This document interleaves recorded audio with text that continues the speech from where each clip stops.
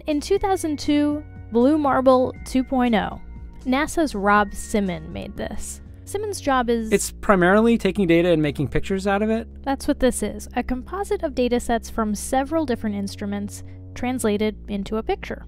To us, the really cool thing was the data set. Up until that point, there was no realistic color map of the globe anywhere. So the land layer here comes from the moderate resolution imaging spectroradiometer aboard Terra. And the tricky part here was the weather. So we actually had to take clouds out. They stashed the clouds for later, went onto the ocean. That came from an instrument that measures phytoplankton in the sea.